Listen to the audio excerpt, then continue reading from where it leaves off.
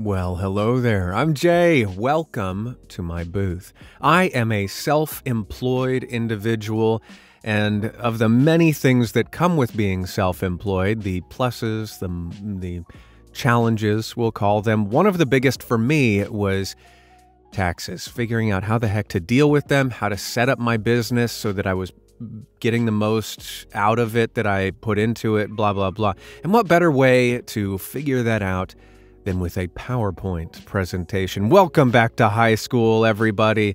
I just needed to figure out what the heck I was going to say, and this was the easiest way for me to do it. So first off, before we get into the nitty-gritty, I'm a voiceover actor and audiobook narrator. I'm not a CPA. This is based on my experience in my professional field with my life circumstances based off of, it's very individual to me. So take everything I say as sort of a guidepost, use my experience as a meter stick for yourself, and then go talk to somebody who knows your financial situation, your goals, your business, and go with what they say and what's best for you. So what the heck is going on as a self-employed individual with taxes, blah, blah, blah. I got a few rules to set up before we dive into the nitty-gritty. Rule number 1, don't stress about it, baby. Listen, this can be confusing. This can be frustrating. This can be incredibly bureaucrat, but it doesn't have to stress you out. So if you feel yourself either in my talking about it or in your own journey getting overwhelmed, take a few seconds, take a breath, and just remember that I said it's all going to be fine and you're going to get through it and it'll work out just great. So don't stress. Rule number 2, do what's best for you. I just mentioned it at the beginning, but you know your life better than I ever will. So if what I'm saying jives with you and it's helpful, fantastic. If you want to kick it to the curb, be my guest. I will not be offended in the slightest. Then rule number 3, I am not a CPA. So just check with them before you make any of these calls in your own life. All right, taxes. Buckle up, baby. Here we go. So what are you going to pay as a small business owner, as a self-employed individual? Well, there are different levels. The first is federal. You're going to pay this stuff. I won't get into the details because, you know, you're going to pay it. State, these are the things you're going to pay. And then you're going to pay local taxes, which break down to that. I may be missing some because, you know, what matters the most, it all matters. They're all going to come. They're going to come for it all, whether you like it or not. On the federal side, your self-employment taxes. That's about it.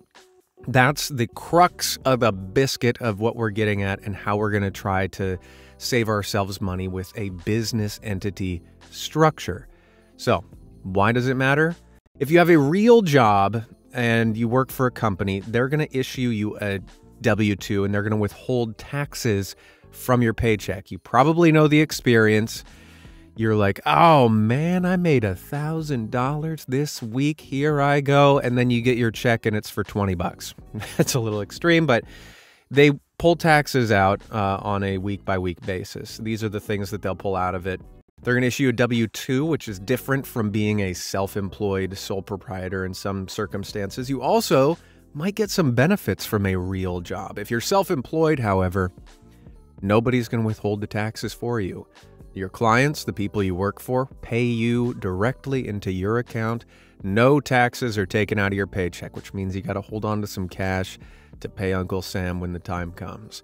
You also aren't going to see many benefits. No retirement, no health care built into it. You can set that up for yourself, but your company's not going to handle it for you. So the reason we're here, business entities, how do we set ourselves up for success? Who, what are you? There's a sole proprietorship, an LLC or limited liability company, and a S-Corp. We'll break them down individually. Sole proprietorship. If you do absolutely nothing, you're a sole proprietor, baby. Welcome to the fold. If you make above $600 a year doing what you do best, it's taxable income. Uncle Sam's going to come hunting for it. Pass-through taxes. All the things we'll discuss are pass-through taxes. It's just a term that means it's not multiple things getting taxed. It's on your personal income tax. You don't have to file taxes as multiple things. Don't get stressed out about it. There's no withholding. Nobody's taking taxes out. Clients will send you a 1099 provided that they pay you over $600 a year. So for example, I work for Spotify 1 year and I do 3 ads for them. Each pays $500. Booyah. That's $1,500 over the course of a year, which means I'm going to get a 1099 from Spotify. If, however, I only do one of those jobs for $500, I'm under that payment threshold. They do not have to put me on the books as an independent contractor and send me a 1099. That's just something to keep in mind for tax season, and look out for your 1099s as they come rolling through. So what are the pros? It's so easy because you probably already are a sole proprietor if you're not doing any stuff. There's no extra paperwork. The money that you make, it's going to get taxed same way. You don't have to worry about any extra forms or stuff like that, so it's pretty simple. And you don't really need any extra financing stuff, no banking things. Now the cons, you're not going to get any tax breaks, which, you might be looking for in certain other organizations. There's also no separation between you and your business. We'll get into that in a moment with the other business entities. And then some businessy elements may be a little bit more challenging to come by. It might be a little bit more difficult to set up a business bank account, get a line of credit, a business credit card. It might be a little bit more challenging to keep your books straight, blah, blah, blah. Not the end of the world, but something to bear in mind. So who's it right for? If you're just starting out, probably right for you. If you're not doing whatever it is you're doing, in my case, VoiceOver, as a full-time gig, stick with a sole proprietorship. It's probably easier for you. If you're not making a big chunk of your annual income as this, or if you're not above a certain payment threshold annually, you're probably fine being a sole proprietorship. These numbers aren't thresholds, really. They're just sort of ballpark figures. If you don't need benefits, say your spouse or partner has you on their health care and you don't need to hunt that through your own business structure, you're fine. And there's nothing wrong with being a sole proprietor. So then we move on to the limited liability company, or an LLC. You got to sign up for it. You'll hire somebody, send some forms in somewhere, and the government then says, boom, you are now an LLC. And in effect, it's pretty much the same as a sole proprietorship. The only difference is you have liability protection. Your liability is limited. Ho-ho. And the way it does that is, instead of you as a sole proprietor being the business and the person in the same thing, it splits you up. So now there's the limited liability company and the person. And that becomes important if you want to protect yourself, your personal assets. So here's my personal savings account, my personal finances, my house, my car, all that stuff that I as a human being own. And then there's my company over here. Say my company runs into trouble and they get sued for whatever reason. They can come up after company assets. They can't take my house. That's more or less what it breaks down to. LLCs are pretty easy to set up. LegalZoom, other companies like that, they do it really quickly and really simply. You can also get better separation between your business stuff and your personal stuff. It's easier to set up bank accounts, expense stuff, and you can possibly get loans if you need.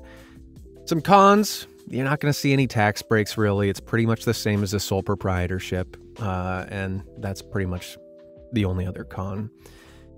LLCs, they're right for self-employed people who want that business and personal separation. They want the limited liability, the don't sue me-ness. For voiceover, actor, audiobook narrators, it's probably not an important thing. I don't see many folks being sued in that regard. But if, say, you were a plumber and you install plumbing in this house, and then all of a sudden a pipe bursts or something goes wrong, and the family of that house is suing you for the damages, you might want that limited liability protection so that your personal assets are separate.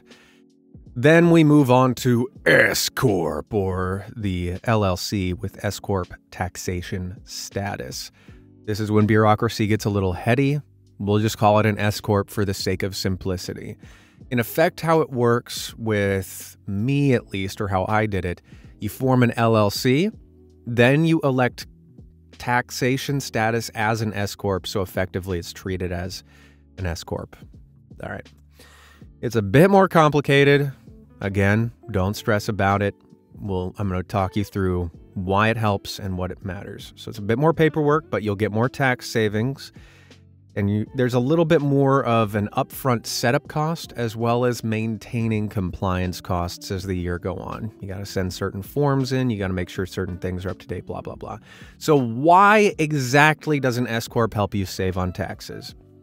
So in an S-Corp, you're going to set up a payroll for yourself to pay yourself an annual salary out of. Now, you remember those self-employment taxes? This is where it comes into play. So in setting yourself up a payroll, you're going to issue yourself a W-2, which is going to withhold taxes, and then you're going to set up a salary based on whatever's reasonable for you, your job, your career path. All of that stuff is subject to the self-employment tax. Effectively, you're taking a portion of your income, cordoning it off into a salary and saying, this is my real person job over here. And that is self-employment tax. Then there's another nugget over here, which is the stuff above the amount you make more than your salary. And that you can pull out of your business accounts as a shareholder distribution, which is not subject to that self-employment tax. So again, in S-Corp, we're taking our whole income over the course of a year, splitting it into two pools, your salary and your shareholders' distributions, to help minimize the amount of money you make that's subject to that self-employment tax. We'll break it down a little bit more in case that needs a little bit more clarification. If you're a sole proprietorship or an LLC and you make $100,000 a year, heck yeah, then you had $20K in expenses. So you're not going to have a salary. There's no taxes withheld. Your total income for that year was $80,000. Revenue minus expenses comes out to your total income. This is the amount of taxes you would owe on that year. So then we move over to an S-Corp. Same deal, made $100. We got $20K in expenses, but we're taking a section of our income and saying this is what you can tax that self-employment tax on. That's our salary, the $50K. This is the amount of taxes that will come out of that via our payroll service that we've set up. And then everything else, all of the money beyond that, is this amount, which is not subject to that self-employment tax. So this stuff, you're cutting that bit out. It's still going to get taxed, don't get me wrong, but it's not going to be taxed as high as the other stuff. Which means at the end of the day, you're saving, if this is your financial breakdown for the year, you're saving about $3,200, give or take, on taxes, which, you know, is worth it. So here's again what it breaks down to. In a sole proprietorship or an LLC, everything you make is subject to the self-employment tax. In an S-Corp, we're splitting it up, salary, shareholder distributions, or owner's draws, and those are going to be taxed differently.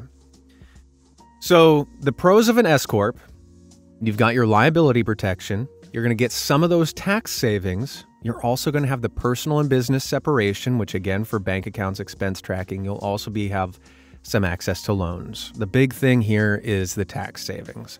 Cons, again, it's a little bit more challenging to set up. You got to do more paperwork, both annually on the setup and as you go through. And you have a little bit more additional expenses to operate an S-Corp. You got to pay for your payroll service. You're probably going to need an accountant and just some other smaller things that are built into that.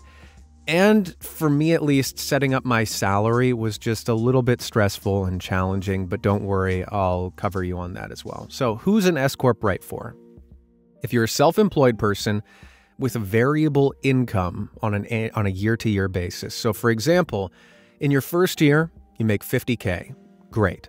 Now that amount is probably not going to see a ton of benefit from an S-Corp, but in your next year, say you book a six-figure job, like a huge VoiceOver contract, that's not typical and it's pretty irregular. And so your income for that year is going to skyrocket relative to what would be normal. You don't want all of that to be taxed as if it were normal. So having a S-Corp will help you to cordon off more of that money, that big job that you got, at a lower tax rate. And then on the next year, year 3, when everything returns back to relative normalcy, it goes back to a lower income rate. And so your salary and your owner's draws can sort of modulate and shift and adapt depending on how much you make year to year and save you money as you go. So that's a big thing. If what you do in your self-employment is your full-time gig and you make above $40K a year doing it, you'll probably see some tax savings by becoming an S-Corp. $40K is the number that I see most often in my research for doing this. But again, talk to your CPA and see if it's right for you, your situation, your life, because it may be slightly different. Then you can also, as an S-Corp, because you're sort of setting yourself up as an employer for yourself, you may be able to get access to some healthcare and retirement benefits through certain organizations. I'll name a few, and some will be linked in the description that you might look into there. So, hot tips. This is going to be for each of the organizational entity structures, best practices based off of my experience. For sole proprietorship, use an accounting or bookkeeping software that helps you calculate your estimated taxes. The one that I used was QuickBooks Self-Employed. And the way that worked was I had my personal checking account, and both money that I had personally would go into that, and then business finances would go into that as well. And what QuickBooks did, the self-employed version at least, I could categorize things as this is business income, this is a business expense, this is personal income, this is a personal expense. And then on a quarterly basis, at 4 times a year, you're required or asked to pay estimated taxes so that you're not hit with a big lump sum at tax season in April. And this software would calculate that based off of how I'd kept my books and pay it for me, which was a great stress saver, life saver, time saver, so check that out. Also, if you're a sole proprietorship, make sure, even if you're paying the estimated taxes, that you don't spend all of your money, because no withholdings are coming out of your paychecks. It's important that you're sitting on some cash when tax season rolls around, just so that you don't find yourself in trouble if you're hit with an unexpected bill in that. Then as a sole proprietorship, you will be treated as an independent contractor. So again, companies will send you 1099s. I've just found it helpful to hang on to those, keep them in a filing cabinet or something like that, just for future reference and to have everything in mind. I'm not going to talk about LLCs because they're relatively similar, and the S-Corp is really what you should be launching towards if you're in a situation similar to mine. Do not try to set it up for yourself. Take it from someone who tried in order to save themselves some money. It is not worth the time, the money, the stress. Just hire a professional to help you set up your LLC to begin with. Then they'll send documents, they'll do all the paperwork for you so that you don't have to worry about it being right, that you didn't do it wrong, and that things will be on time, that you're maintaining compliance. Just hire somebody to do it and accept that as a cost. You're saving money on taxes by doing this anyway, so just fold it into that savings in some way. And then when someone's helping you set up your payroll, they'll either help you set it up categorically, but also some payroll services, if not most of them, the one I use is Gusto, helps you to send forms to the government as needed. So you don't have to worry about maintaining tax compliance and all that jazz. The payroll will do it for you, which is really, really helpful.